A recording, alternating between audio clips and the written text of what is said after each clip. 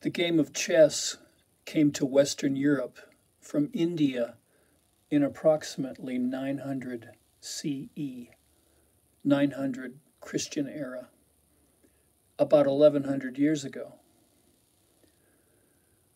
On the chessboard, black squares and white squares, dark squares and light squares are of equal importance.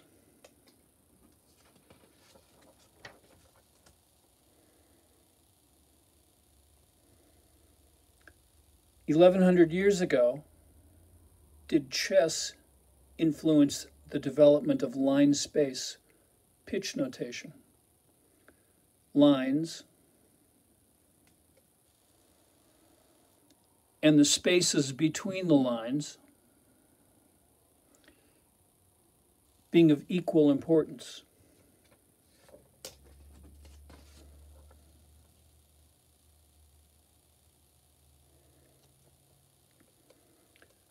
Line space stave notation. The lines and the spaces between the lines convey pitch names.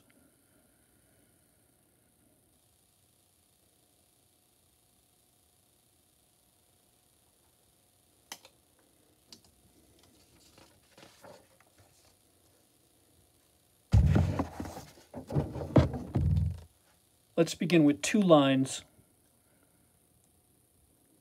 and 1 space.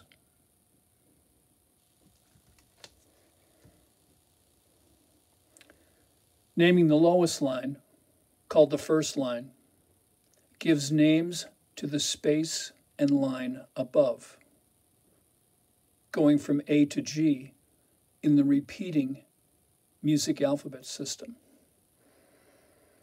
If I label line 1A, next space is B, next line is C. Or I could label line 1B, next space C, next line D. Or line 1 could be C, next space D, next line E. I can give the first line any of the 7 letter names. D implies E, F. E implies F and G. F implies G, A. And finally, G implies A and B. Or I could name the highest line of 2, called the second line, then go backwards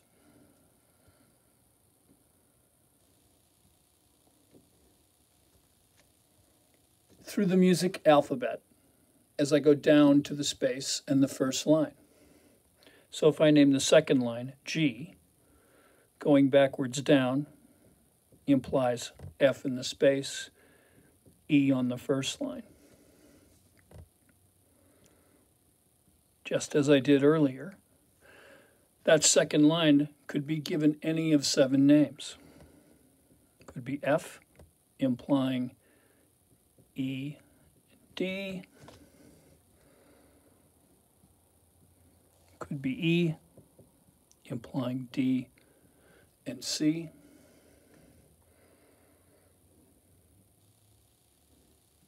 D line implies C and B. Naming the second line C implies B and A. Naming the second line B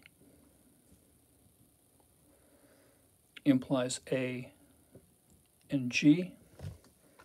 And naming the second line A implies G and F. Really understanding our common 5-line stave begins with drawing 13 horizontal, parallel, same distance apart lines. 13 lines, hopefully the same distance apart. 2, 3, 4, 5, 6, 7, 8, 9, 10, 11, 12, 13, double check, 2, 3, 4, 6, 7, 8, 9, 10, 13. Label the uppermost line A and descend, go backwards through the musical alphabet in sets of 4 letters. A, G, F, E. Get to the next line, it's a D, C, B, A. Makes the next line G, F, E, D. The next line is C, B, A, G, F, E, D, C, B, A, G, F, and the first line, E. The middle line, C. The second line above it, G.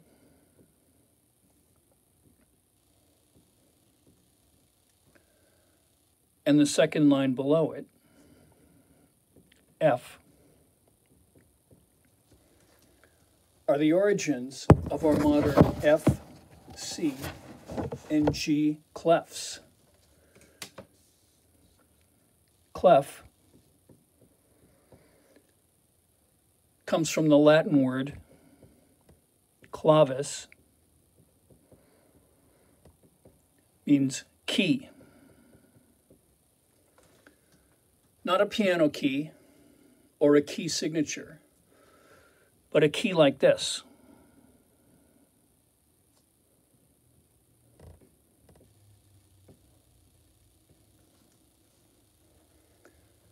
A key that unlocks the secrets of the staff. The secrets of the staff being the names of the lines and spaces.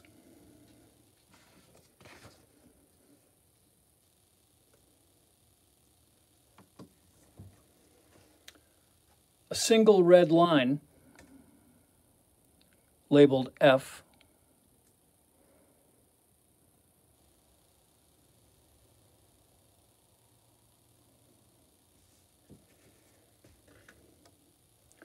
was one of the earliest developments in stave notation. Over time, the letter F evolved to this clef sign.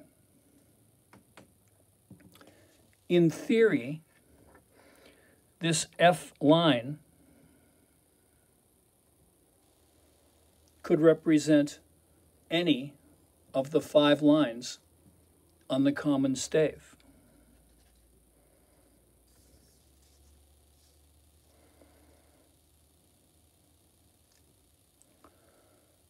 Could represent the uppermost line, line 5. Could be line 4.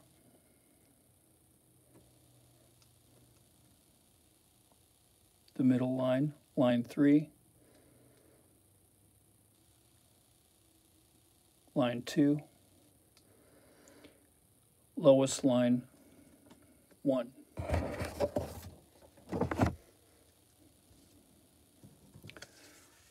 The single line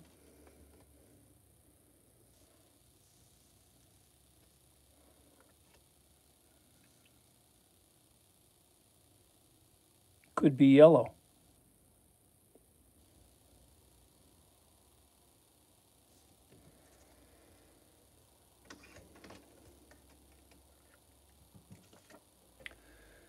Over time,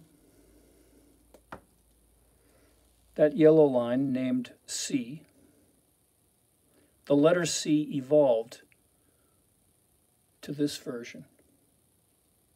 Notice there are elaborations of the original letters. This line C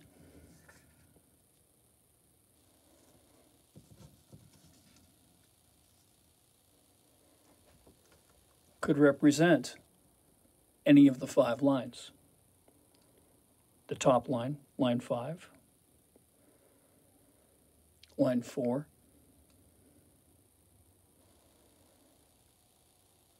line 3, second line, first line,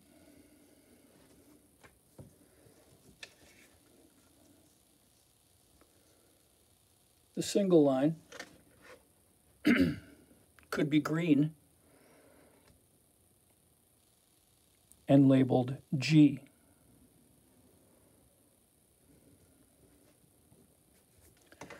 Over time, the letter G evolved to this clef sign. In my music manuscript, I draw a vertical line with the straight edge, then freehand the letter G. I use a dot to indicate the line G when I'm treating the G clef as movable. This G line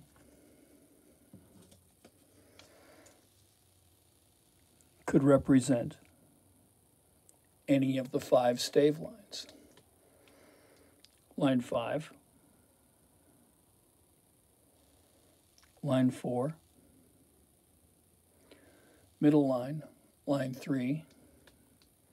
Here's the version we see today. Second line, line 2. Or the bottom line, first line. F, C, and G clefs with movable 5-line staves.